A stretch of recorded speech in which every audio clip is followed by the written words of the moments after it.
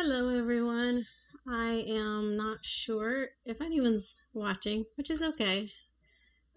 This will be recorded afterwards, um, so that anyone who wants to watch the recording should do it.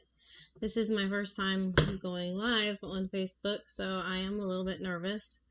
But I shared a bunch of these things with the ladies at our church a week ago, and I feel like God put it on my heart to share it again this way for people who weren't able to come because they were sick, or for other people on Facebook or out there who he wanted to lead to what I'm going to share today. So without further ado, let me pull up my notes here and I'll dive in.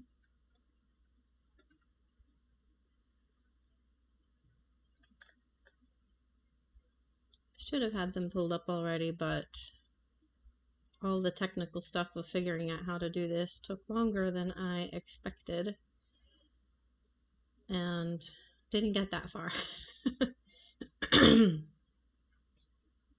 Okay.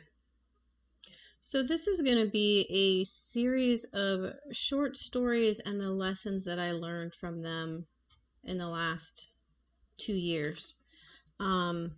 Everybody knows the last 2 years have been quite different than what most of us have experienced prior to 2022. For me, they've been the most amazing years of my life. Not that there hasn't been challenges and so forth, but because of the things that God has done in me, things that I had prayed for decades and wanted very much. And I feel like there's no going back, no looking back. I don't want to go back. So these stories are by no means everything that he's done in me in the last 2 years. They're just the highlights and a few specific things that he put on my heart to share publicly.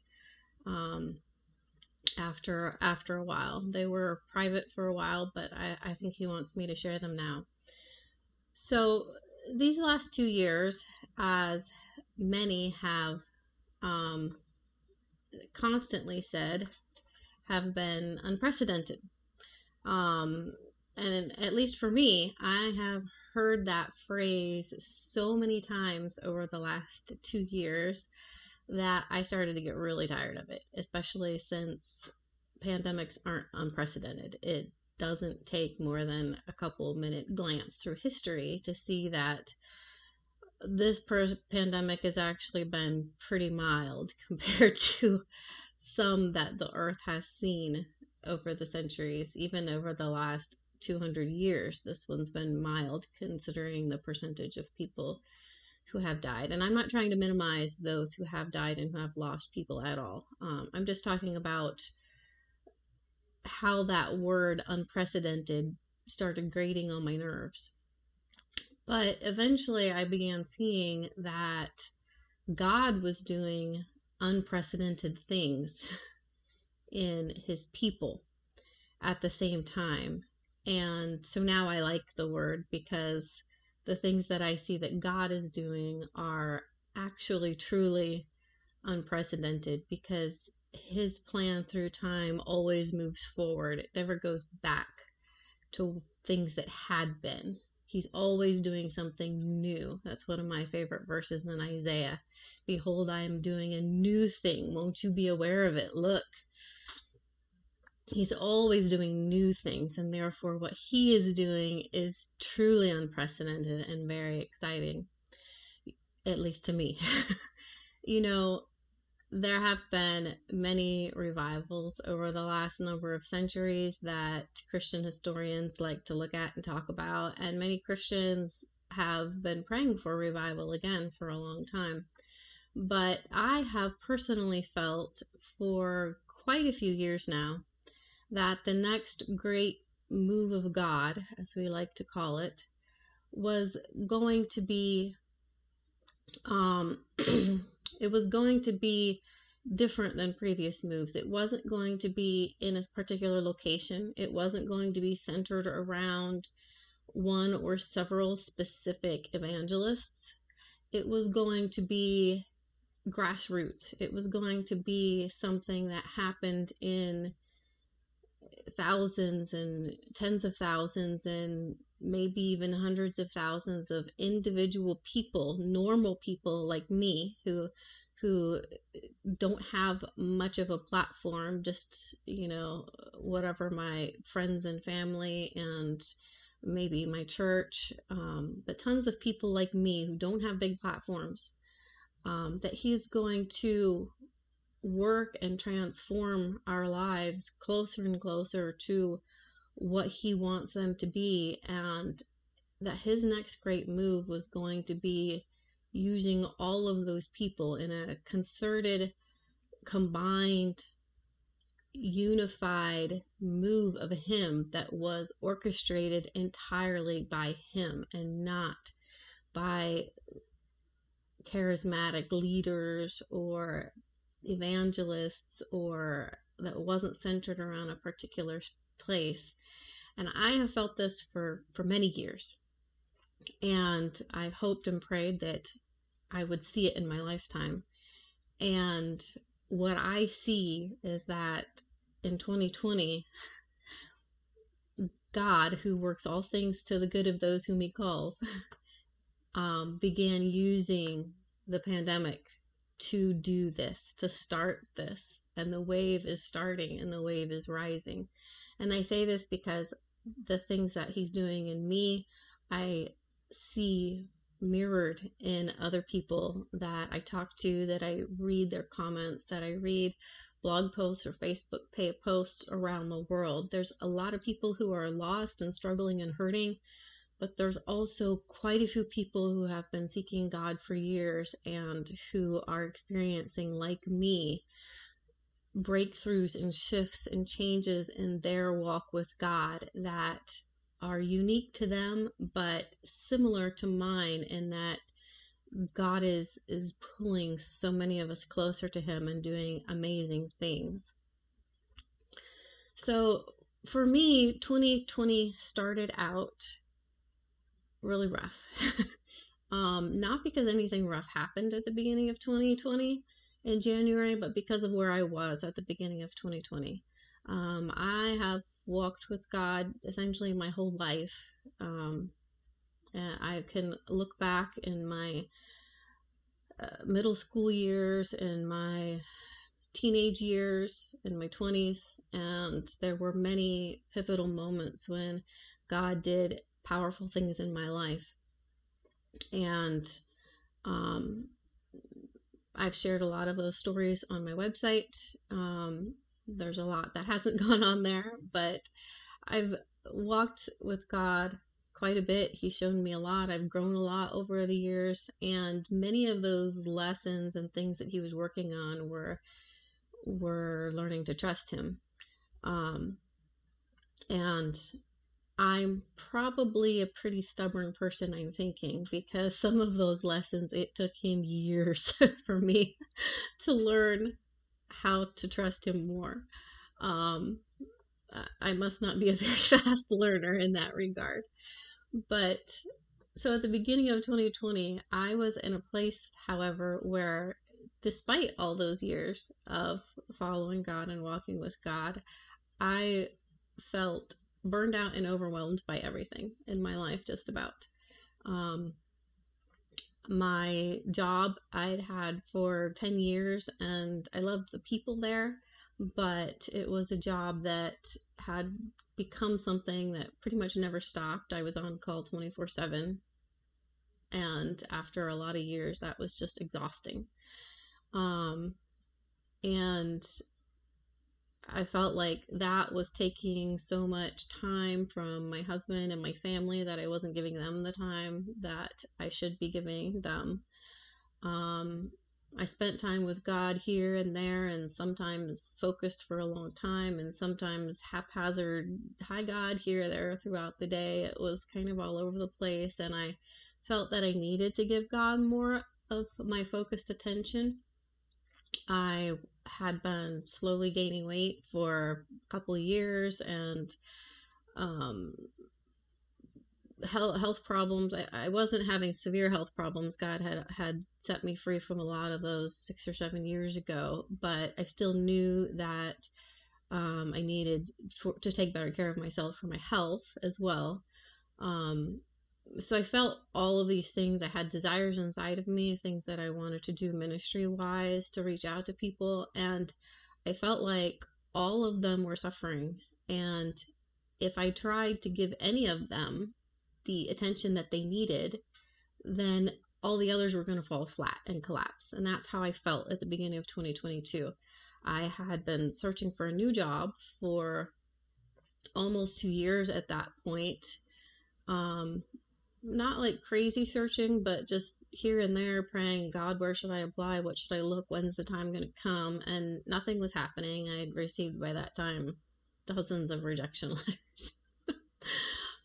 Which could be a little demoralizing, but I kept reminding myself I don't want the job that's separate from what God has for me. So if these doors closed, then that wasn't for God. And despite how frustrating this is, and I'm still going to continue trusting Him. That's kind of how I was handling it. So that's how I started out 2022. And just praying that God would do something. And another big thing that I had been praying and asking God for many years, for 19 years at that point to be precise, is that He would teach me to hear Him speak to me, teach me to hear and recognize His voice more clearly. By that time, growing up, I didn't know that God wants to speak to all of His children, all Christians, and sometimes He speaks even to non-Christians. But I didn't know that somehow. I'm not sure why I didn't know that. I just assumed that when people said God talked to them, that they were either like super spiritual or pastors or people who were, high up or whatever, or I figured they were lying to manipulate people. And some of them certainly were leaders in the church. And I also think some certainly were lying to manipulate people.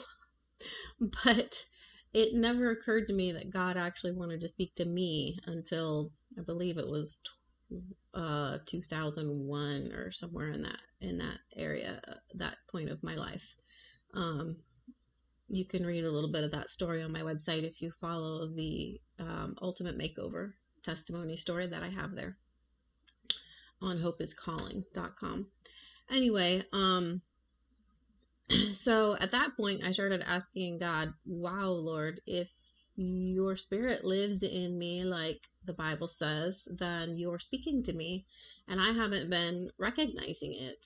Teach me to recognize it. And so by the beginning of 2020, I had learned to hear God through the Bible as I journaled. So I would take out a journal, I would read my Bible, and I would write in my journal the questions that I had and the things that I was thinking about the scriptures. And over time, I learned that God showed me His word that way. He opened my mind to understand things that I hadn't understood 20 minutes before when I started writing.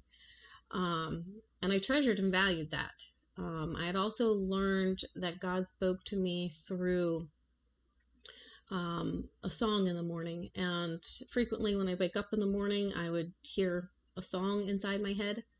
And I learned to listen and ask God if He was trying to tell me something through that song. I listen predominantly to Christian worship music just because that's what I love. That's part of my life. A lot of my life is involved in worship music. But it wasn't always a worship song that I would wake up with in the morning. Sometimes it would be a secular song, but God can speak to us through anything. And, this might make you laugh, but kind of like the God would use songs kind of the way that the movie makers did for the Bumblebee character on the Transformers movie. um, I'm not a big movie watcher at all, but that is a movie that I saw, and he couldn't actually talk in that movie. He had a radio, so he would spin the radio to different channels and different songs to use phrases out of songs to communicate with people in that movie. And, that's kind of similar of how I learned that God would use songs in the morning, and first thing in the morning before my mind could take over and start thinking about the day and the worries of life or the to-do list that I had or whatever. That song I would listen, and I learned over time that he would frequently speak to me that way. Sometimes the song would direct me to a scripture in the Bible that would just come alive to me when I'd read it. Other times the song would lead me to something else throughout the day that meant something to me, that ministered to me in a way that I needed that particular day. I remember one time it was a song that I heard, and I went to find the song on YouTube, and I listened to the whole song, and I'm like, God, I know this is a song I woke up with, but I'm not really feeling like, you're pointing anything out to me.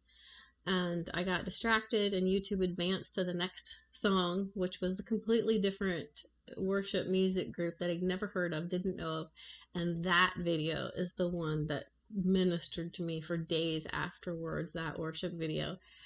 So God had used the song to lead me to YouTube, so that because he knew YouTube would advance to the one that he actually was ministering to me through. So it's a huge range. Sometimes it's just one word or phrase out of a song. Sometimes it's the whole song that just fills my spirit and encourages me throughout the day. So those were the two main ways that I had learned at that point to receive directly from God, to hear God talking to me. But I used to really worry that, God, what if I'm in a grocery store and there's somebody who is suicidal and they need somebody to reach out to them and tell them that you love them, and I'm there and I don't hear and recognize you say, go tell them I love them. And, what happens if I can't hear you? I need to be able to hear you. And I've been praying that. So by 2020, I've been praying that for many years. And I felt like I hadn't gotten anywhere. And I was really frustrated about it. The frustration had just been growing for a long time. So that's how I started out 2020. Just making it, I felt like barely making it through my days with God's help, barely making it through my days through January and February. And then came March 13th. Now, I have it written down in my journal because it was a pivotal day for me. It became the moment that these stories started, even though I didn't know it at the time. But I woke up that morning, and the song in my mind was a song that was running through me was the song from Frozen, the Disney cartoon. My daughter loves Disney movies, even though she's in her 20s. She wasn't married yet at the time, so she was home, and I wasn't sure. I was like, was she listening to it yesterday? Is that why I'm hearing it? No, Lord, I trust that you put the songs in my mind in the morning. You could put any song in there. What's the message? And the line that I heard was the one where she sings, "This is my rite of passage, my turn to be brave." And so I heard mostly that line, but I went and I pulled up the whole song. I pulled up all the lyrics. I was like, God, what are you saying to me through this? And the rest of the lyrics just kind of faded away, but I felt like God's finger was pointing to that line that I had woken up with. This is my rite of passage, my turn to be brave. So I was like, okay, Lord, what are you saying? I didn't hear anything. Didn't sense anything. I didn't feel anything. So eventually I went about my day. I went to work, which I worked from home. So going to work meant booting up my computer and going over to my desk and getting to work with email and chat and everything else. And every so often, I'd still hear that line echo through my mind. And again, I'd say, Lord, why that line? And um, at one point, partway through the day, when I prayed that, I felt like He whispered, it's for you to hold on to through what's coming. And I was like, Lord, was that you? But I felt a peace about it, that what I had heard was God, even though it wasn't like an audible voice or anything. It was just kind of a whispered thought that went really gently through my mind. But the peace that came with it, the fact that I felt like my Lord, what does this mean question was answered, is why I was like, okay, Lord, I think that was you talking to me.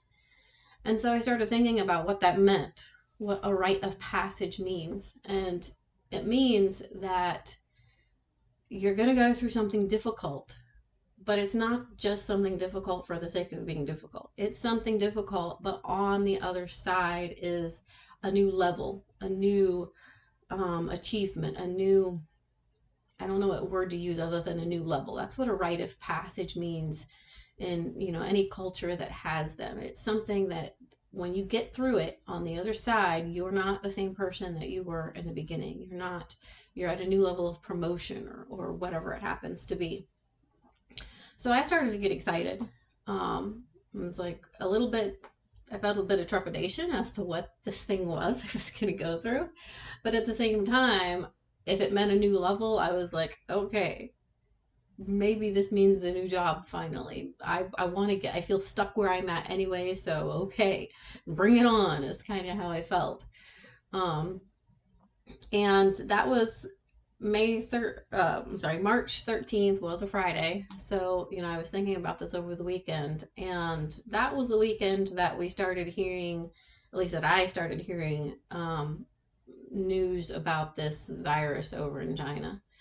And I didn't think too much of it at first. I don't think most of us did. We'd heard other rumors of viruses in Africa and other parts of the world. And usually it was just a news item for a couple days or a couple weeks, and it kind of faded on and life continued. So I didn't think much of it at first. But by Monday, that's when people started talking about shutdowns. And for me at work, my company lost about 95% of our work that day, that Monday. And that was very difficult for me. I was a senior manager. I had over 100 people relying on my management to keep their work. And so it fell to me to tell them, I'm sorry, your work is suddenly gone. For a couple of them, they had a couple weeks work left or a couple days work left, but for a lot of them, it was done in less than 24 hours. And the people, that company, they were independent contractors, so there was no insurance, there was no hourly stuff, there was no PPP, there was no anything. It was just suddenly their work was gone, and I cried so much that day having to tell all those people that. It was one of the most difficult days of my life to have to say that. All these people that I'd worked for 10 years to build up those projects and programs, and I'd hired and trained almost all of them, and suddenly I had to tell them, I'm sorry, your work's gone, and your income's gone, and there's nothing I can do. And I was like, God, this rite of passage was supposed to be difficult for me, not for them. This isn't fair. So it was really difficult. And the next 2 months continued to be difficult in different ways. I was busy for a couple days closing stuff down with the shutdowns. Um, and at the same time, I was thinking maybe this is what's going to lead to my next job. So I wasn't too worried about it. And all of a sudden, I went to having almost nothing to do. But it didn't suddenly make life better for me and how I had felt overwhelmed by everything right after that. I was still so burnt out that I still I kind of I don't know if it was depression or what, but I followed the news like a lot of us did, crazy in those days. I was on social media a lot. Started getting angry all the time at opinions that I saw that I didn't agree with or that didn't make any sense to me. I slept a lot. I cried a lot. About the only thing I started doing was going for a walk every day. I knew I needed the exercise, but the reality was that I was going for the walk as almost to run away, to get away from what was left. Um, I didn't want to do any of the things I knew I should be doing. Um, I just would go for a walk to get out of the house, to get away from everything. And these my walks, we have a dead end road right near my house, and that's where I'd go. And I would just cry out to God, God, what is going on?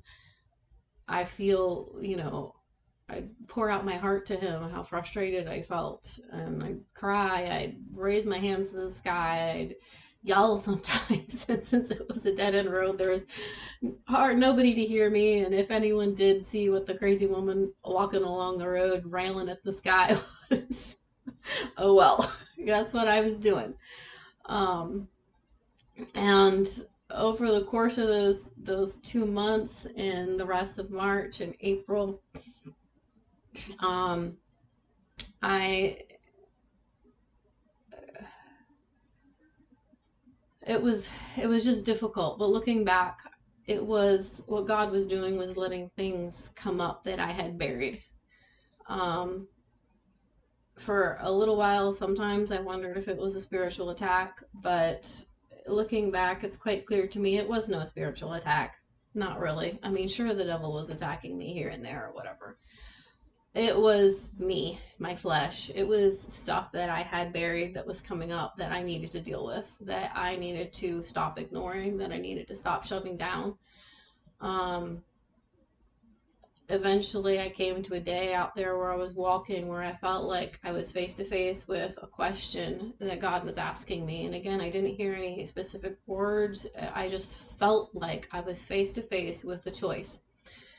Would I continue to love God, serve God, worship Him if nothing ever changed in my life? If I continued to feel overwhelmed, if He never gave me a new job, if He never resolved the issues that I had with certain people in my life, if I never um, found a way to exercise and eat healthier and enjoy it.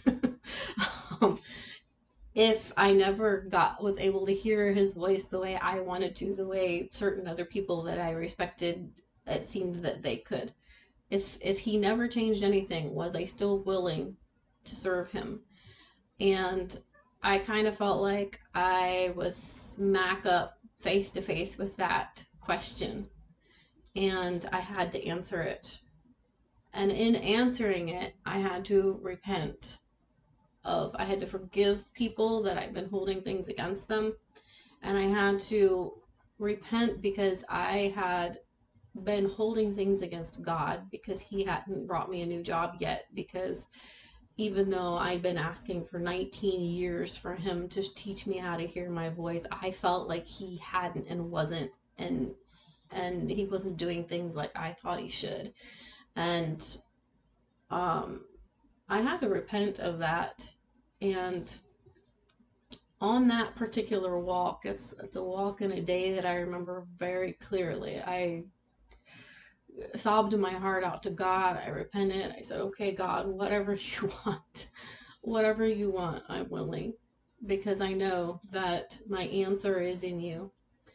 And when I walked back to the house at the end of those, I think it was probably 2 or 3 hours I was out there. And I think this was in towards the end of April. When I walked back to the house, within an hour or so, I started noticing how different I felt.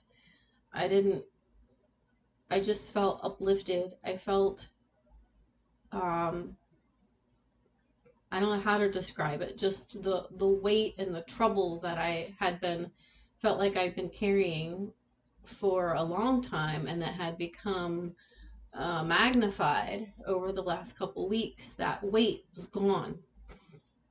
And by the end of the day, I recognized that I had been completely healed of a bunch of emotional baggage that I'd been carrying for a long time. By the next day, I could not believe the difference. I felt like a completely new person.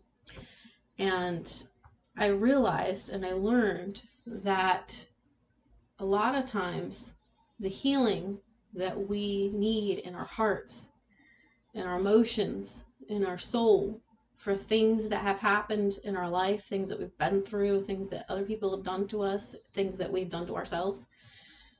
In order to receive that healing, a lot of times we have to forgive and repent ourselves, because when we don't forgive and when we don't repent of holding things against people, of holding things against God, of trying to do things our own way and trying to make things happen on our own schedule, when we're doing that, we're holding on to that pain and that hurt. And as long as we're holding on to it, it's our choice to not be healed. And Isaiah 30:15 says, "In repentance and rest you will be saved. In quietness and trust is your strength." And to me, that verse is highlighting it. In repentance and rest, in letting go, in repenting, that's when we're saved. That's when our soul is saved from that pain that we carry. And that was one of the first thing I think that God had to do in order to take me through this rite of passage. Maybe that was the crux and the most difficult part of that rite of passage, was coming to that point when I realized what I needed to surrender to him in order for him to heal all that stuff that he was allowing to come up that had been buried inside of me. So that was an amazing day that day. And it somewhere in that time period, I also discovered, I also realized that God had been calling me to fast the news and social media. He was very gracious to me in that through the whole way through March and April, I just felt a growing conviction that I needed to get off of Facebook and get off of the news, quit following the news, because I recognized that every time I did, I would get angry inside. And I finally started realizing it's not good for me to be angry. And if something is constantly making me angry all the time, that's not doing me any good. And it's not doing anybody else any good, because then I'm tempted to post things that are not the love of God and that aren't doing anybody else any good. And I started to feel that our drive to know what's going on, just sometimes in our culture right now, we almost talk as if it's a virtue to know what's going on everywhere. And I couldn't find anywhere in the Bible that it says that. We are called to know the heart of God and to know what he wants us to do in our life. We don't have to necessarily know everything that's going on.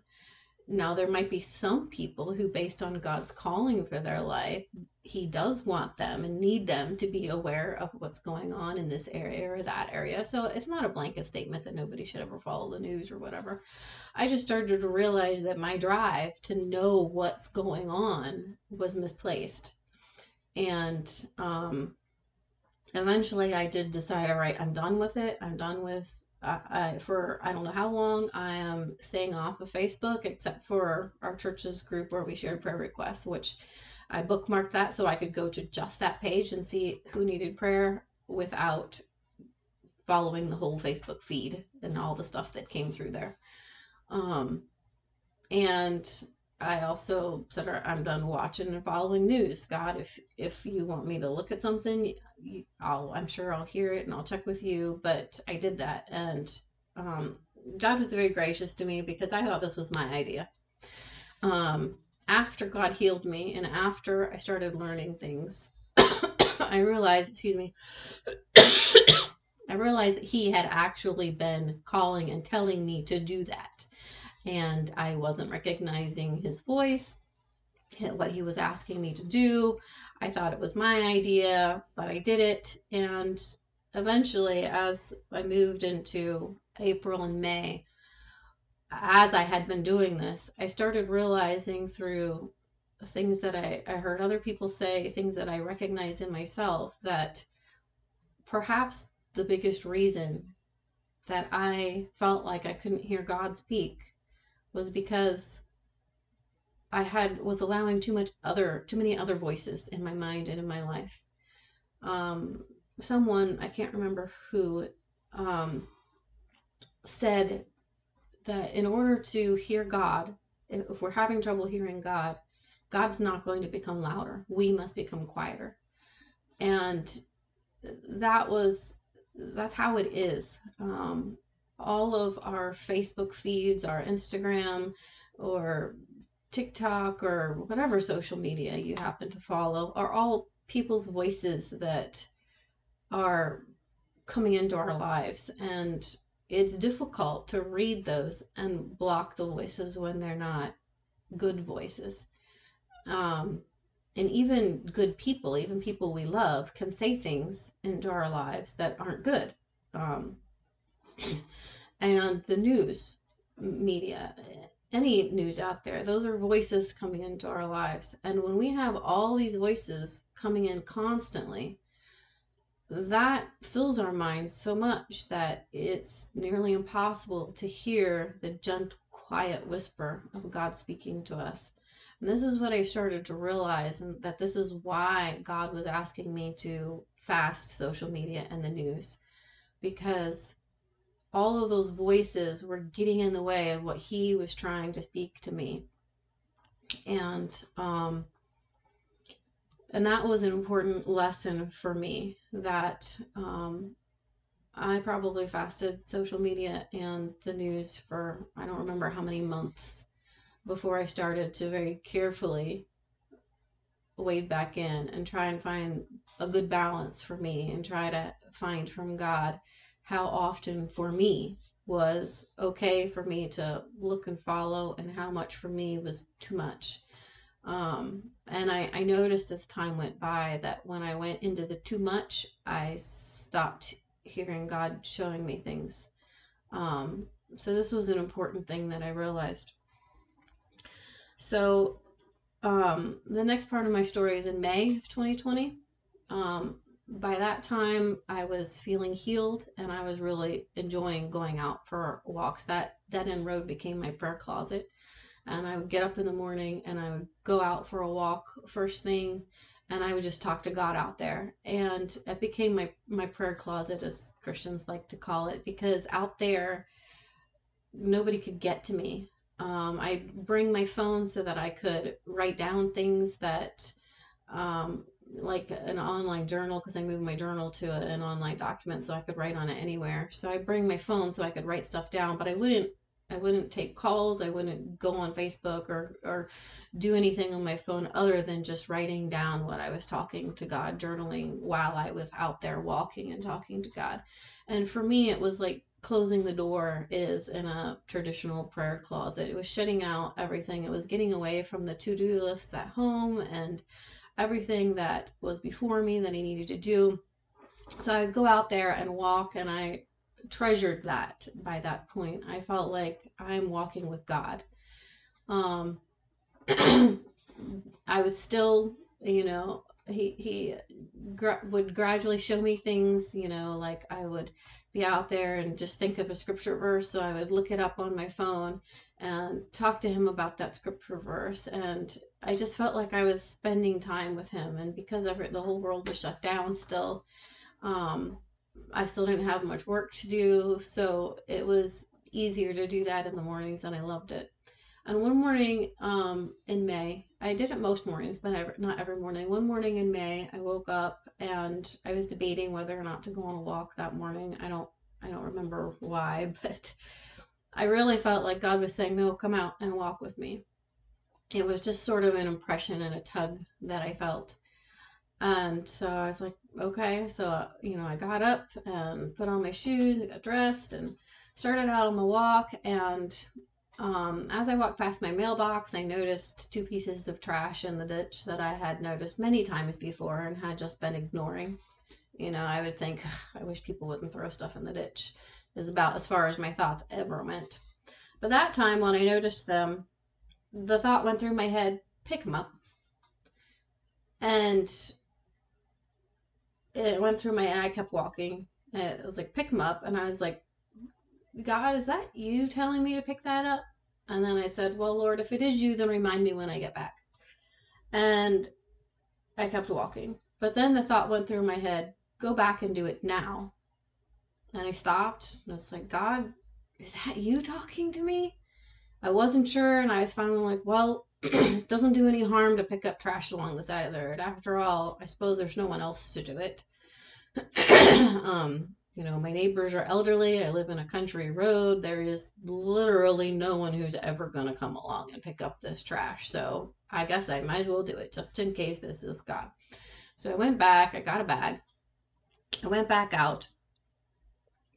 And when I reached down and picked up those two pieces of trash that I had been ignoring for weeks, every time I mentioned them, noticed them, the thought went through my head, or these words went through my mind, that went, I will clean up the things which have been ignored.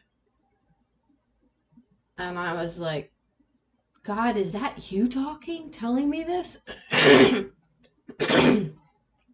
As I walked, I saw some more things. I saw a cigarette case. I picked it up. I saw fast food cups. I picked them up. I saw beer cans. I picked them up. And I already noticed that these things that I was picking up could represent various sin in people's lives. That cigarettes could represent addiction. That fast food could represent gluttony. Not that you're always gluttonous if you eat fast food, but it could represent it. That beer cans represented alcoholism.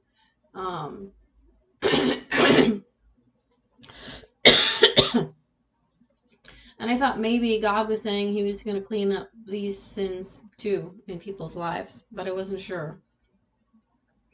And I came upon a water bottle, and when I picked it up, it was filled with something really nasty inside. I don't know what it was. It was nasty, but I picked it up, and the words went through my mind, I will clean up that which is supposed to be pure, but isn't. And these thoughts were so clear that I started crying. I was like, God, I think you're talking to me and I'm hearing you like I have begged to hear you for 19 years. I bent down to pick up something that looked small, but when I went to pull it up, it turned out to be buried half under the grass and the dirt, and it was something much larger. And God said, I will pull out things that are deep and larger than they look. And then I started picking up everything I could find because God was talking to me. I picked up teeny tiny little bits left of cigarette butts and tiny pieces of straw that the mowers had broken up into a million pieces. And as I picked up the little small things, he said, I will clean up the insignificant things as well. I got a little ways down the road. I looked at my bag that was full of more trash than I had known that tiny little stretch of road had. And he said, there is more sin that needs cleaning out than is apparent. Just as you've been ignoring the two pieces you've seen for weeks, so you, and this second you I knew was a plural you for the whole church. He said, so you, the church, have been ignoring what you see. But when you are finally willing to address it, I will clean up far more than you ever knew was there. And I pulled out my phone and wrote down word for word what God was speaking to me.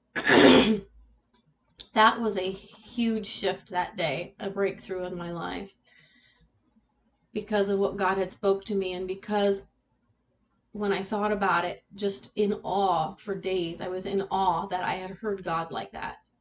And when I thought about it, I realized, what if I had not obeyed and gone back into the house and got a bag to start picking up the trash?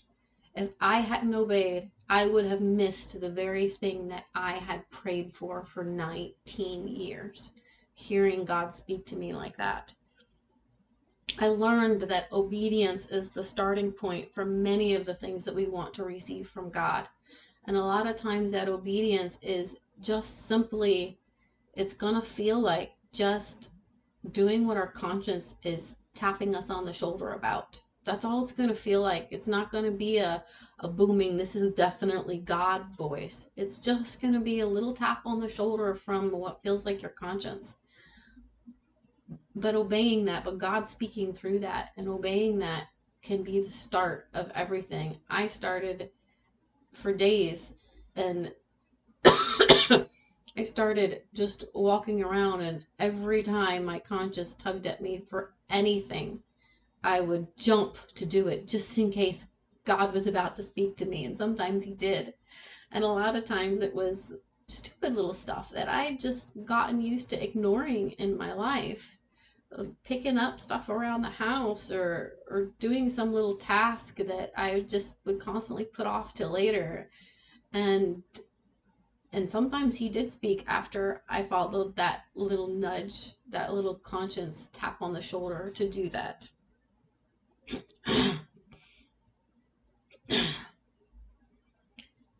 So through the middle of 2020, that's kind of where I was at. I felt like I didn't very often hear God speak like that at all. And I still struggled not to get frustrated about that because I wanted to hear him like that all the time. I mean, he spoke once to me that way. I heard him once that day. I heard him one or two other times. But what about all the other days when, it's like, God, so are you not speaking to me every day? Am I, what am I doing wrong that I can't always hear you like that? Or are you not speaking? But your word says your sheep hear your voice. And I still had a lot of questions despite that experience. So that's how I was going through more of 2020. But another thing that I was also learning was to take the word of God more literally than I had before.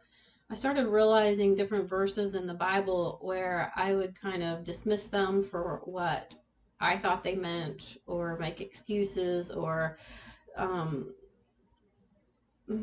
I would, I don't know, interpret them in whatever way. And the example that I want to share is when in August I had to go to a wedding, and through this time I'd still been gaining weight. So, and I didn't think about what I was going to wear to the wedding until like the week before the wedding, and all of a sudden it hit me. Oh my gosh, you have nothing to wear, because all the things I'd worn to previous weddings, everything in my closet that was at all wedding worthy didn't fit anymore because I gained too much weight.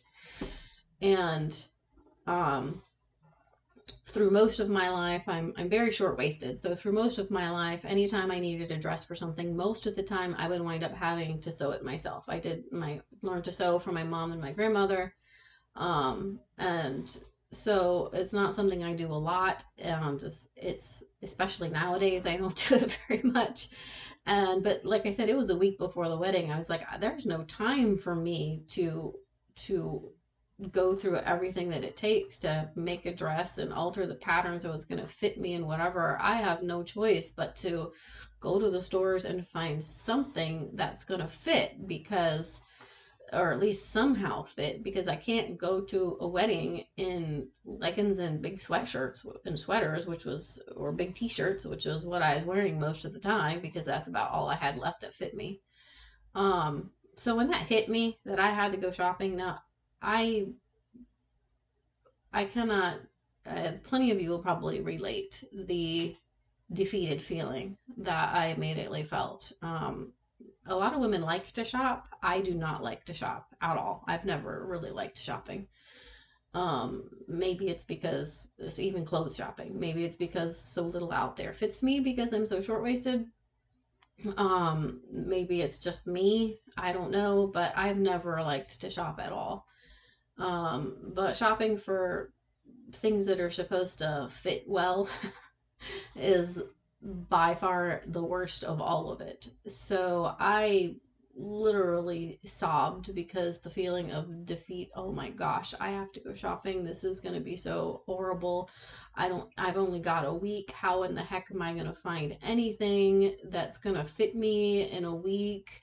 It's probably going to cost a lot. I'll never wear this dress again, but I have no choice. It was a bad moment for me personally. And I'm sure plenty of people can relate, but there might be people that aren't. So if you can't relate, just, figuratively pat me on the shoulder, say it's okay, honey. Anyway, that's how I felt. um, but after some tears and everything, and I went out on a walk to talk to God about it again, and he reminded me of the verses in Matthew. Jesus said, "Why are you anxious about clothing? Consider the lilies of the field, how they grow, they neither toil nor spin. Yet I tell you, even Solomon in all his glory was not arrayed like one of these. If God so clothes the grass of the field, which is today alive and tomorrow thrown into the oven, will he not much more clothe you, O you of little faith? Therefore do not be anxious, saying, what shall we eat, what shall we drink, or what shall we wear? For the Gentiles seek after all these things, and your heavenly Father knows that you need them. But seek first the kingdom of God and his righteousness, and all these things will be added to you." So I was like, God, I always thought that verse was for people who were worried about having any clothes to wear. And I've never been in that position in my life. Very few of us in the United States ever have been. But it doesn't specifically say that. He said, "Why are you anxious about clothing?" So I took a deep breath, said, "Okay, Lord, your word says not to be anxious about clothing. Your word says that you'll provide the clothing that we need. So I'm going to trust you. Show me where to go. Show me what store to go to, whatever." So that's what I prayed. And my daughter said she would go with me because she needed something to wear too. And she likes shopping, but she was very sympathetic for how her mother felt. And she said, "I'll go with you." So we went together, and I was like, "Lord, so what store do I go to? I do not want to spend days. I don't want to spend hours. You show me. What store do I go to?" And I felt like he was saying, well, I didn't hear any clear voice again. I just kind of felt like I should start at Macy's. I knew I would need some undergarments to go with whatever dress I wound up wearing. And I knew Macy's had that. So I was like, okay, let's start there. And my daughter was like, "Are you sure? You never shop there." And I was like, "Yeah, I just feel like that's where I should start. So I'm going to go there and start there." So we went to Macy's, and I went to find the undergarments that I needed. And I went back in the fitting room, just trusting that God was going to lead me. Went back in the fitting room, and there on the hook was the dress. It was perfect. It fit me perfectly. It was in the right size. It was a style that I liked. I put on the undergarments. I tried the dress on. I looked at the tag. It was clearance to like $17 or something like that. And I stood there in the fitting room, having spent only about 10 minutes shopping. And I started crying. I realized, oh my gosh, Lord, you went shopping for a dress for me. I didn't even have to flip through the racks. You somehow had somebody hand deliver this dress in my size to the fitting room that you led me to walk into. And I was just overwhelmed at his care for me and his faithfulness to his word that he had led me to bring before him, to trust him over. And I don't think we can just grab verses and willy-nilly say, oh, okay, here's a verse, I want this in my life, here's a verse, I'm going to try to make a match up. I don't think we can do that. But I had brought my problem before God, and he had led me to that verse, and he had put the faith, which is a gift, in my heart, that verse matched my situation that I had brought before him. And then he was faithful to it. And I was overwhelmed and amazed.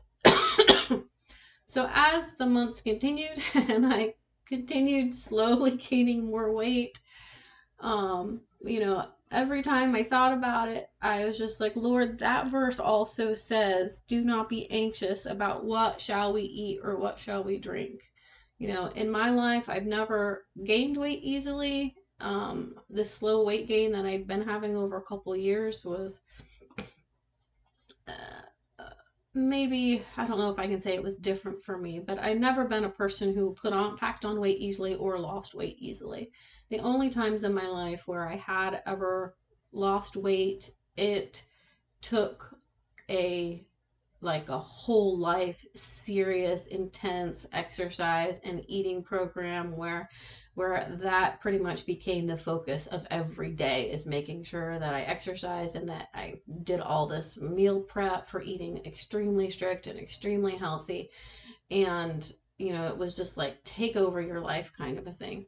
And and the last time I'd even tried that, I had lost 1 pound in 3 or 4 weeks or something ridiculous like that. It just, even my husband said, why don't you don't even really eat bad? And I don't know why you're still slowly gaining weight, and why you don't lose weight easily when you're not already not eating bad. And it was true. When I eat super strict, even extremely super strict, to start exercising, I don't usually lose weight. So I was like, Lord, that verse also is about what shall we eat or what shall we drink. So I don't want to take my focus off of you, where you're taking me, because with these walks with you in the morning and this time that I spend with you, Lord, I feel like to do any exercise regime like that is going to take my focus off of you. And this verse says, seek first the kingdom of God and his righteousness, and all these things will be added. And it doesn't say some things will be added, but learning how to eat and live healthy isn't part of it. No, it said all these things. So I just kept saying, every time my weight gain bothered me, every time I thought about how I knew I needed to somehow figure out why I was gaining weight, and it wasn't a fast gaining weight. I'd gain a pound every 3 or 4 months or something like that, but it had been consistent for quite a few years. So I was, by that point, I knew it wasn't good. I needed to stop somehow, sometime. But I just kept saying, Lord, I know I need to do this, but I'm not willing to take my focus off of you. And this verse that you brought to me says, if I keep my focus and seek you first, that everything else will be added. So this is in your hands and in your timing. And I want whatever it is that I need to do in changing my eating or exercising or whatever that is, I want it to be a reflection of my relationship with you. I'm not willing to change my focus.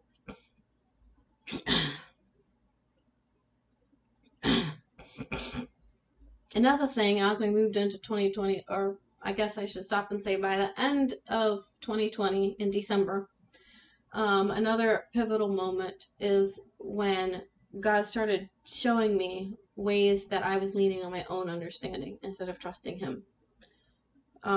Proverbs 3:5 is a very well-known verse. It says, trust in the Lord with all your heart and do not lean on your own understanding. And we all know that. And most of us, maybe a lot of us, think that we are. I thought I was doing pretty good at it. But God started showing me more and more instances and times when I was not um, I was leaning on my own understanding. And this whole thing of the back and forth of hearing his voice was one of them. I realized that, just a second.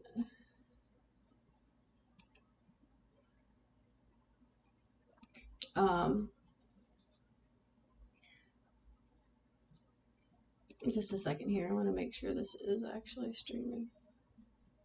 Yeah. Okay.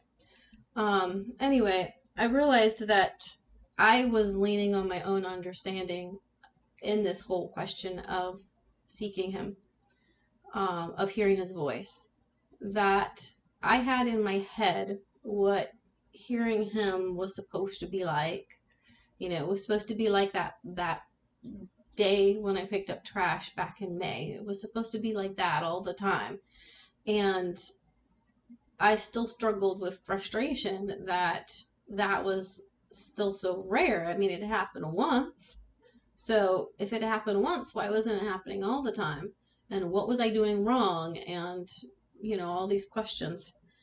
And suddenly I realized in December, there was just a day as I was praying that I was like, I think God led me to the point where I prayed this. It was like he prompted me to do it. Um, when I was like, Lord, your word says, my sheep hear my voice. Jesus said that, my sheep hear my voice.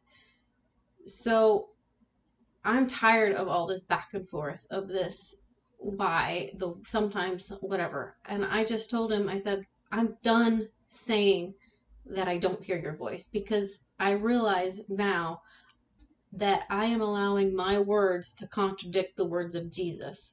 And do I really think Jesus was lying? He said, my sheep hear my voice. I'm saying, I don't hear your voice. I've been saying that, but I'm done. I just realized that contradiction. I realized I was leaning on my own understanding and I was contradicting Jesus. And so I just made the commitment. I'm done saying that. Lord, I don't know what I'm going to say instead. I'm just giving it to you, but I'm done saying that. And it wasn't too long after that. I don't remember if it was the same day or it might have been a couple days later when I was talking to him, and I realized he reminded me how people learn to communicate in their language. For me, it's English. And he pointed out to me how I have essentially taught my children everything they know about communicating in English over the last 25 years. I was a stay-at-home mom, so yeah, they learned some things about speaking words from dad and other people, but predominantly I was the one with them every day. I was the one teaching them how to say their first words. When they would say things wrong or not know what something was, I would teach them what the word was. I would teach them how to do sentences. And then I homeschooled them for many years, which I know most people don't, but I did. So I taught them how to read and write in English. I taught them how to communicate, how to write essays, how to write research papers. And then as we got older and, as they would get into arguments, I would teach them how to resolve arguments with each other and the proper way of communicating with each other. And I realized that even though now all three are in their 20s, I still sometimes have the opportunity to teach them something more about communication in English with people, depending on what the situation was. And I realized, 20 years, 25 years, that was a process, a very long process of lessons, many, many, many lessons, day in and day out. And most of those lessons were just part of everyday life. They weren't like, the schooling lessons were sit down lessons, but a lot of those lessons were just everyday life as things came up. And God showed me that His Holy Spirit was my teacher, and that teaching me communication with God was like that. It wasn't a, do I hear God's voice or do I not hear God's voice? Yes or no question. It's a learning process. And when I realized that He was my teacher, it totally shifted in my mind and in my life I was like, oh, okay. So I determined from that point forward that every time I thought about wanting to hear God's voice more, rather than the whole do I hear, don't I hear, whose fault is it that I'm not question like I had been going through for 19 and a half years by this point. Instead, I was going to look for and eagerly watch and wait for the next lesson. And that was another huge shift in my life in December of 2020. That was a huge shift to realize that. But I also realized and saw that God did not show me that until I made the choice to lean on His word rather than my own understanding.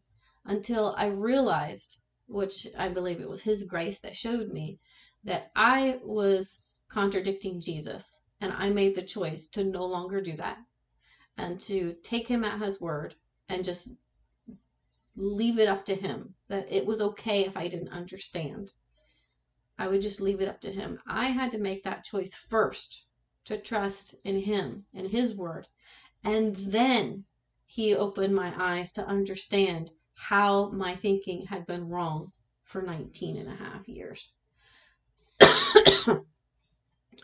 That was like a double lesson. It was a lesson on how learning to hear His voice works, but it was also a lesson that He started showing me more and more places to apply it to, places where, just tons of little things. The list, if I tried to make a list, it would be huge, of little places in my life where He started showing me I was leaning on my own understanding instead of truly trusting that His word meant what it was. And as He showed me those and I made the choice to change my thinking and trust Him, He would open my mind to see more that I needed in that area of my life. And it was just, that's what made that small little moment so pivotal, because it started having a ripple effect over so many other areas of my life. And I know this is getting really long, but I only have really a little bit more to share.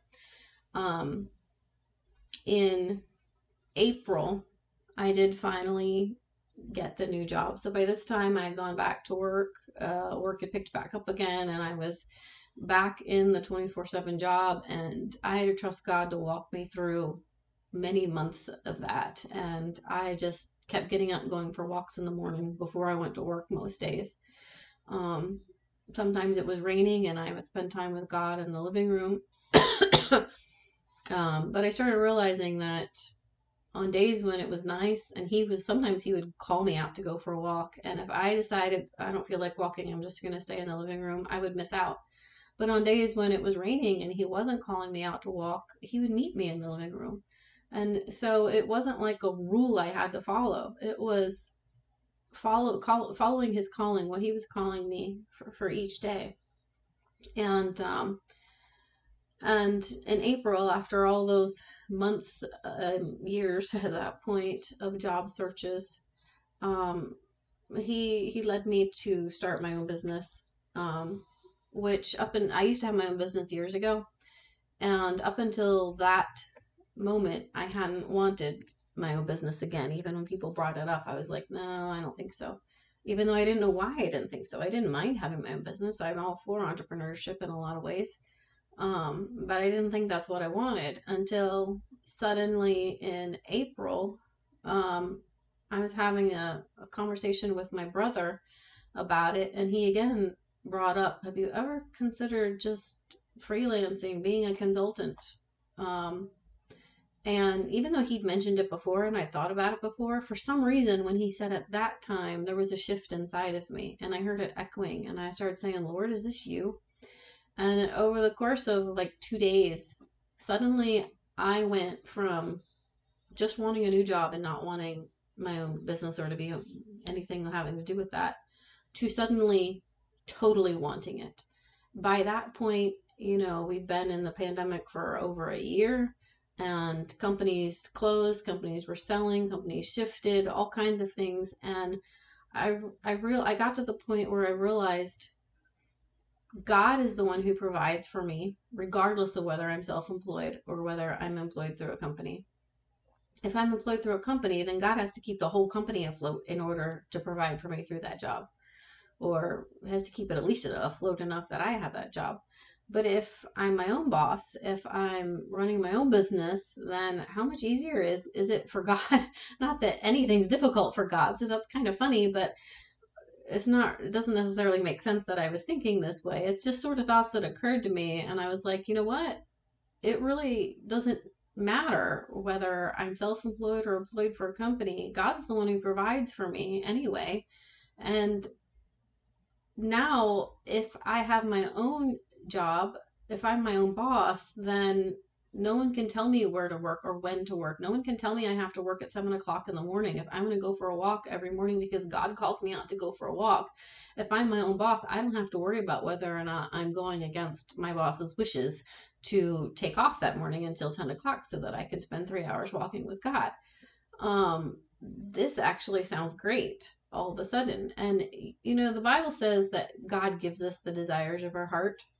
Um, but a lot of times I think people think that that means that, oh, God's going to give me these things that I want. And that's not what it means. It means that he puts desires in our hearts. That's what that means. And then he fulfills them, which is actually fantastic, because who wouldn't want to actually want to do the things that God, I mean, if there are things that God's called you to do in your life, wouldn't you rather want to do them than be like, oh, God wants me to do this and I don't really want to do it? No, he doesn't. I mean, sometimes he asks us to sacrifice things, to give things up. There's definitely that sacrifice against our flesh. But when it comes to the call of God on our life, the things that he is calling us to make a difference in our world, he puts the desires inside of us to do those things. Because if we have a heart for him, if we want his will, then he says, okay, you want my will. I'm going to put the desire inside of you to do those things that are my will for you. And that's what I recognized happened that weekend. I had a sudden shift from not wanting to be my own boss to very much wanting to be my own boss. And in the space of 2 days, I had a contact with a company. And in the space of a week, I had done interviews and I had my first big client for my own business. And I still work predominantly with that company.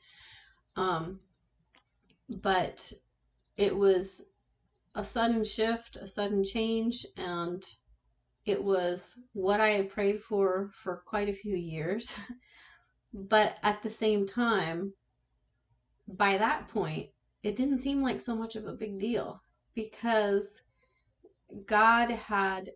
where God had brought me in my walk with him was such that even the 24/7 nature of my past job was no longer weighing on me anymore.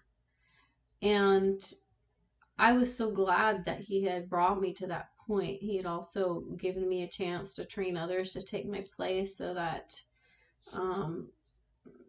the people that were there wouldn't be negatively affected by me leaving. Because sometimes, you know, when you're in a senior position, it does affect everybody under you. Excuse me. So I'm not really going to share any more about that, but yes, he did in April of 2021 finally move me on to the new income. And so I think that's all I'm going to share about that right now. So the only story I have left to share is going through 2021 and last year. There's many things that God did in me and showed me, but by the time I got to September, it was still just a series of lots of opportunities and times of walking with God, and God showing me so many little things in my life that he was fine-tuning and changing in my life. And walking with him was just kept getting, you know, better and better and deeper mostly, except for the times when I allowed my focus to shift and I get caught up in other things too much. And then I'd realize, oh no, my focus is shifting and I can feel, God, I feel like I'm not as close, walking as closely to you as I was. And I would drop everything that was taking my focus and put my focus back on him and be right there next to him again. Um, so when we come to September, September 16th was actually the day I wrote it down. That morning I woke up really, really, really, really early, like 4 or something in the morning. And I tried to go back to sleep. I was having trouble going back to sleep, and I started feeling the urge to go out to the living room to pray and talk to God. And finally, the urge got strong enough. I was like, okay, God, I think this is you calling me, so I'm going to go out. And I felt like he said, bring paper and pen and bring my journal. So my journal is, like I mentioned, I put it online. So usually I'm using my tablet to write. So I picked up my tablet to go out to write down whatever he wanted to journal or write down whatever he wanted to say to me. And I got out there in the living room, and he very clearly corrected me and said, no, I said pen and paper.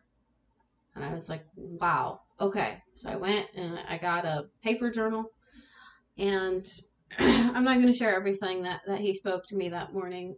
Some of it was very precious.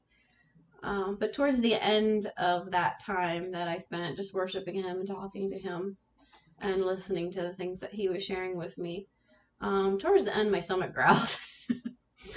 And as my stomach growled, I thought, wow, I'm hungry. And God said, I want you to fast.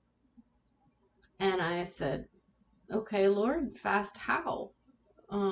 I have never in my life been able to do a total food fast.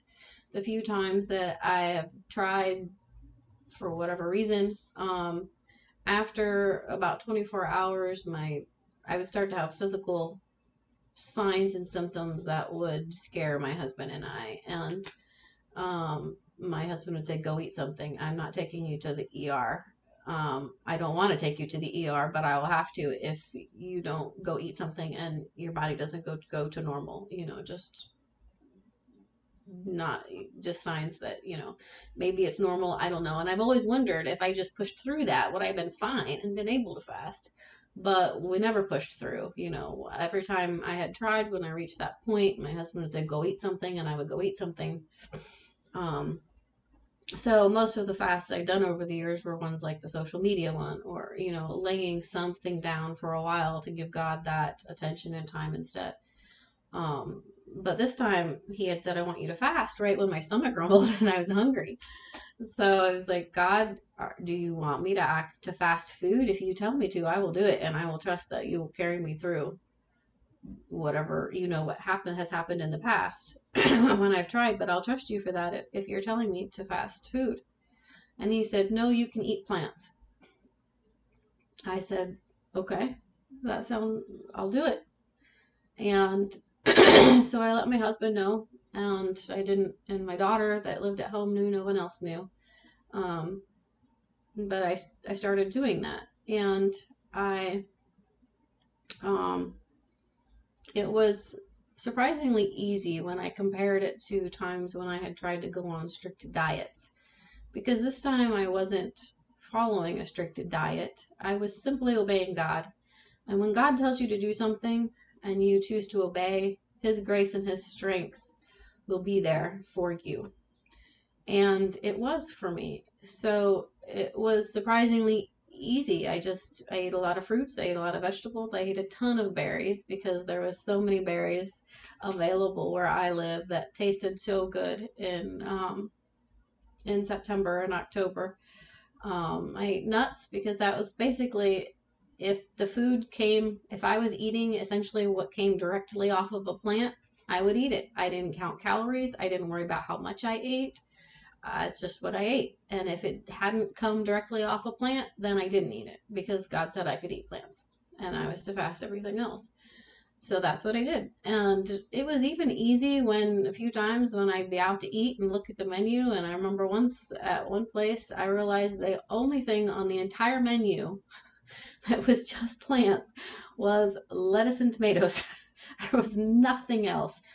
Every other vegetable that they sold was boxed and came with preservatives or came with oils and so forth. And I ate olive oil because that's pressed, like cold pressed olive oil. That's directly from a plant.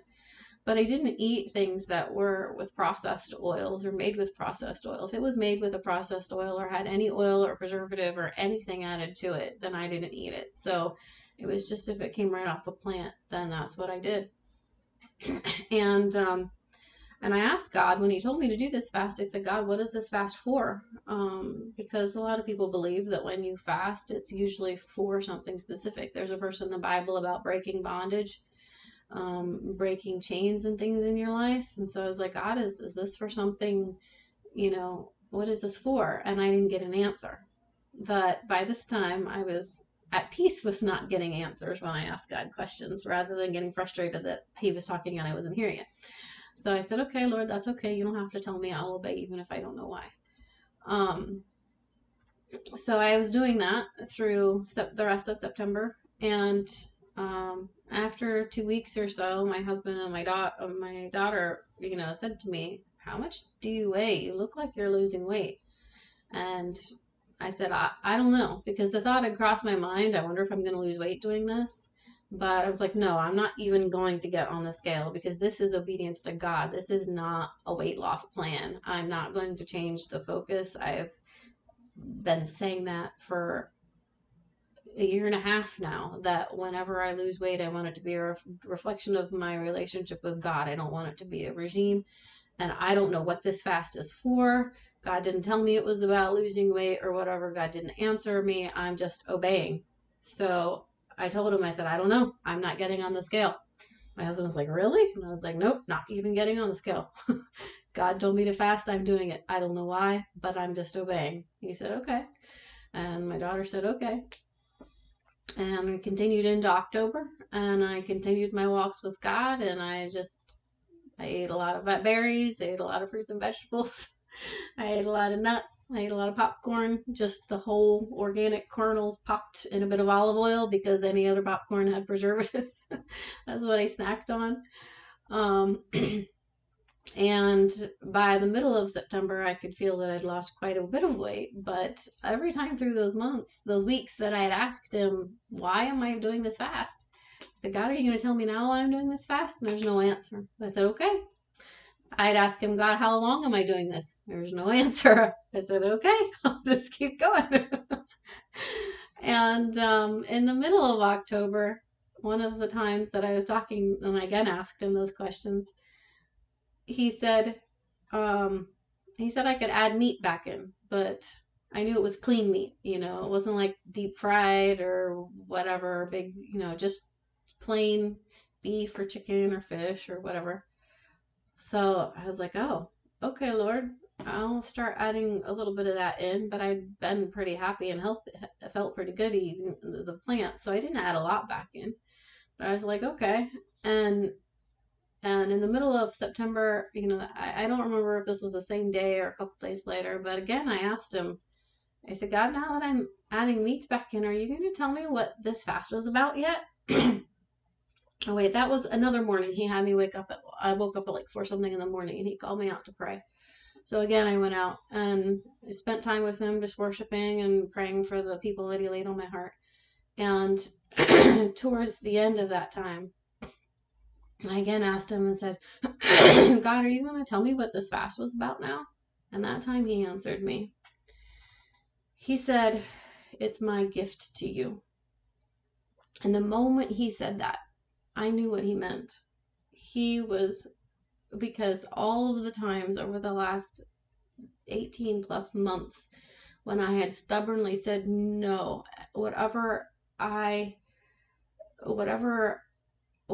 lose weight or whatever, I want it to be a reflection of my relationship with God. I don't want to change my focus. All of those times when I have said that flooded back to me. And when he said, was my gift, this fast was my gift to you, I knew that's what he was referring to. And I just again broke down in tears. You guys are going to think I cry all the time, but I'm a woman, so maybe I can get away with it. Anyway, I broke down into tears because I felt his love flow over me. That he said, you honored me. You know, he was saying, you honored me. You desired to keep me first in my life. And you waited and waited and waited and just trusted me. And this was my gift to you. And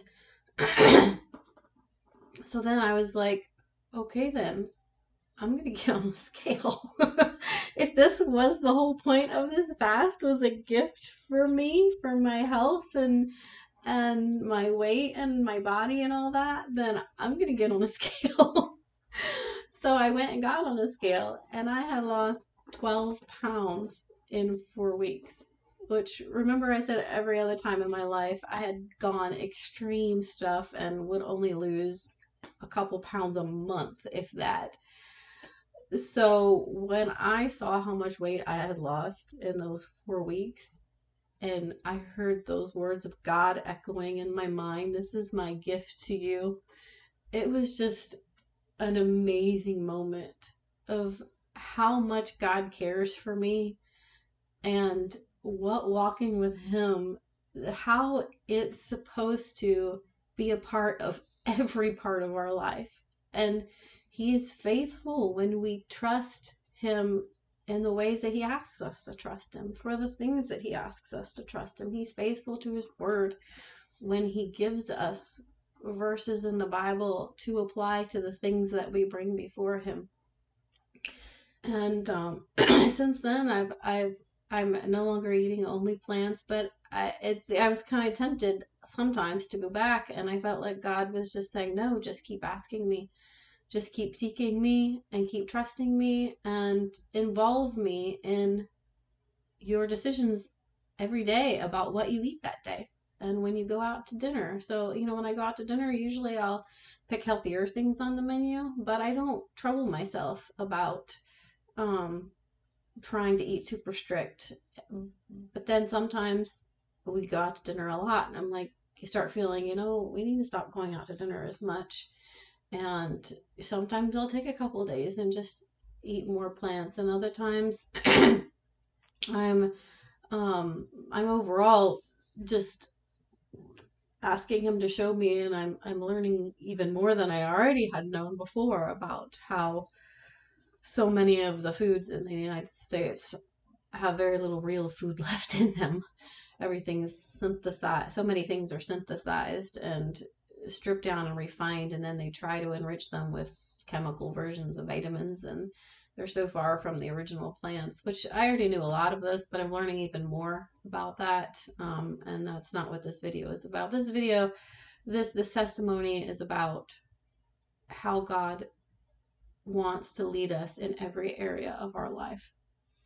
And for most of all of these stories, I didn't share hardly any of this with very many people, and there's still so much that I haven't shared because I worried, God, what if I don't want to share these stories and have somebody want to think that they have to do what you told me to do, that they have to pick up trash on the side of the road in order to hear your voice, that they have to go for a walk on a dead end road in order to find you, that they have to eat plants, that they have to go to Macy's when they need a dress. I don't want people to do that. I forgot one other short story. This was in July of 2021, and I'm going to add this real quick, this short story.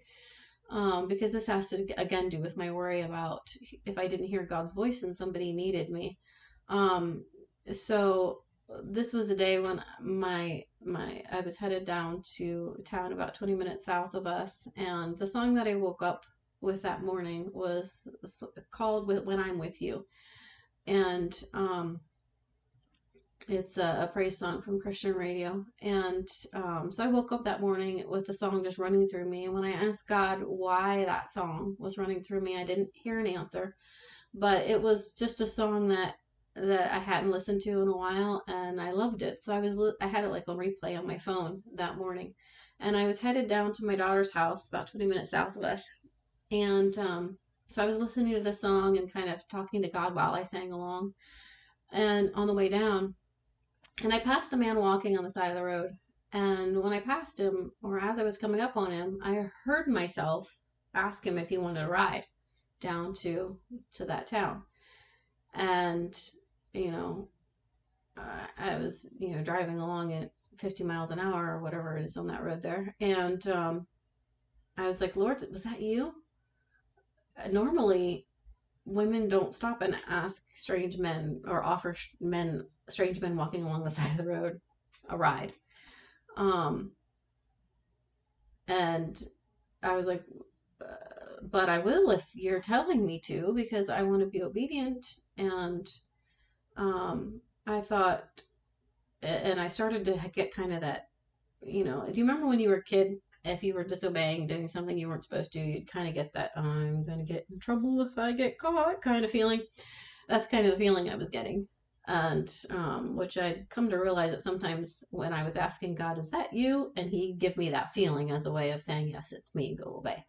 So I started getting that feeling. And I was like, okay, God, but my husband would not, and many people don't consider it a safe thing to do.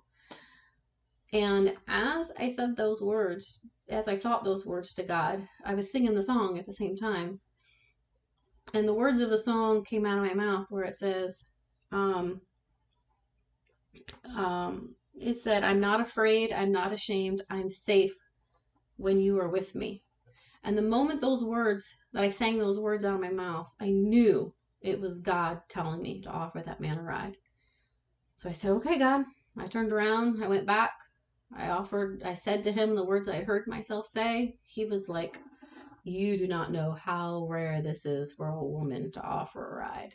And I told him, I said, well, God told me to. And I said, what if it's not safe? And God said that he was with me. And so I was perfectly safe. And he laughed and he talked about, just while I gave him the ride, he just talked about how he trained himself to walk 50 miles a day and so forth. But it was the easiest thing in the world. I was not scared to do it. I was not worried. There was no trepidation. It just was the most natural thing, as if I'd done it a million times, even though it was something really far out there. And when I thought back about it later that day, I was overwhelmed with amazement at how much trouble God had gone to give me a song that morning that had the words and time it right, so that as at that exact moment when I was double checking with him, because it wasn't normally considered safe for a woman to do that, that the exact words of the song would come out, that I would be singing those exact words at the exact moment, and know beyond a shadow of a doubt that it was him. And then how he made it so easy that it wasn't a nerve-wracking thing. It wasn't, all those times when I'm like, when I would pray, God, what if somebody needs me to do something far out and I don't know if it's you? I'd imagine myself being full of nervousness and trepidation and stumbling over my words and all that sort of stuff. And it wasn't. It was as natural and easy as if I had done it a million times before, even though I'd never done it before. And I have no idea if that meant anything to that guy that I picked him up and gave him a ride for 20 minutes that day. Um, I have no idea. Maybe it meant nothing to him. Maybe he was I don't know. But for me, it was God demonstrating that I didn't need to worry, that he was able. And if he needed me to do something way far out, he was very able and capable of doing whatever I needed, so that I would know, and so that it would be natural, and that it wouldn't be weird, and that he was just, all I had to do was trust him. All I had to do was rely on him and just obey when he said to do something, and everything else would fall into place. Um, so that was my other little story that got my stories a little mixed up. But anyway, so I didn't share this with hardly any people, because I was like, what if women everywhere think that they have to offer guys along the side of the road? God, I don't want the people that I share these stories with to think that you're telling them to do all the same things you're telling me to do, because they were just, it's all part of my relationship with you. And God just told me, He said, just trust me. He said, I'll take care of that. He told me the things to share in this message. And then he told me, he said, I have a unique and special place or way for each of my daughters and sons to meet with me. Just as the details of everyone's life are different, so the way for them to get alone with me is unique to each person. Tell them I will show them their way if they ask me. So that's what he told me to say, to share when I finished sharing this message. To tell you, whoever you are, whether you're watching this live right now or whether you're watching this recording months from now, that God has a unique and special way that He wants to meet with you, and it's going to fit into your life. And it's not going to look like mine and my stories. It's going to be unique to you, but all you have to do is ask Him to show you that way. Now, I don't know if He's going to show you that way immediately. I don't know whether it's going to take you a couple months to find it or a couple years to find it. I'm just saying ask Him, because He said, tell them I will show them their way if they ask me. He knows the timing. I don't know why I had to wait so long for Him to do that shift in me from my job situation. I don't know why some of those lessons, why He picked December and May and August and July for each of those lessons. But He, the whole way through the Bible, there's so many things that He did, and it starts with at the appointed time. God has appointed times to do things in our life. And the more we seek Him, the more prepared we will be, so we don't miss those times when they come. So just keep seeking Him and keep asking Him. He wants to spend time with you. He wants to walk with you through your life. And walking with Him is not supposed to be, for many years I thought that in order to walk with God, you had to spend a certain amount of time every morning. And when you've got 3 little kids at home and they wake up earlier than you do, and you're trying to, many people know that getting up to spend hours with God feels like a burden, a lot of times. And a lot of times we think that's what we have to do. But God gave me a picture recently, a demonstration kind of. He told me, when I was thinking about this, he told me to think about a dog that has, or 2 dogs, a dog that's learned to heel, to walk alongside its master, and a dog that hasn't. And he asked me, if you compare those 2 dogs, both on leashes, one walking right there beside its master every step of the way, and one, what's the other one normally doing? Normally, dogs that aren't doing that are pulling at their leash. They're running back and forth as far as the leash will let them go. And sometimes the master has to pull them up tight and close to keep them safe because the car's passing and they don't want them to get hit. And other times they can let the leash out, and the dog's always at the end of the leash trying to get wherever it is they want to go. For our dogs, it was usually as far ahead as they could get. But God asked me, which dog is putting more effort into walking with their master? And immediately I knew it was the one that wasn't walking right beside. The one that was at the end of the leash pulling and tugging. That was the one that was putting more effort into it. And which one was closest to God? The one that was right beside Him. And what did that dog do to stay right beside its master? What had it learned to do? Was it a lot of work and effort to stay right beside the master? No, it's not. Dogs that are trained to heel, as they call it, walking right beside their master, they do it because of where their focus is. They've learned to always keep their primary focus on their master.